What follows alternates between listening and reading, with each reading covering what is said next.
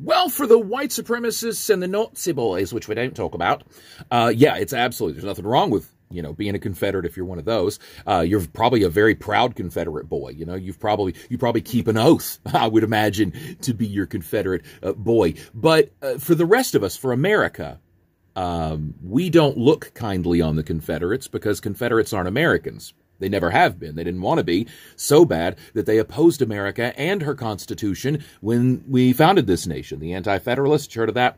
And those Anti-Federalists stewed for a while and became the Confederates, states' rights to own slaves. And so then they stewed again, Jim Crow. Even after they got their butts kicked, Jim Crow, and then the civil rights legislation got real ticked off. They became the Dixiecrats. They became MAGA. So there's really nothing wrong with being a Confederate unless you're an American. And if you're an American, there's everything wrong with it. Traitor.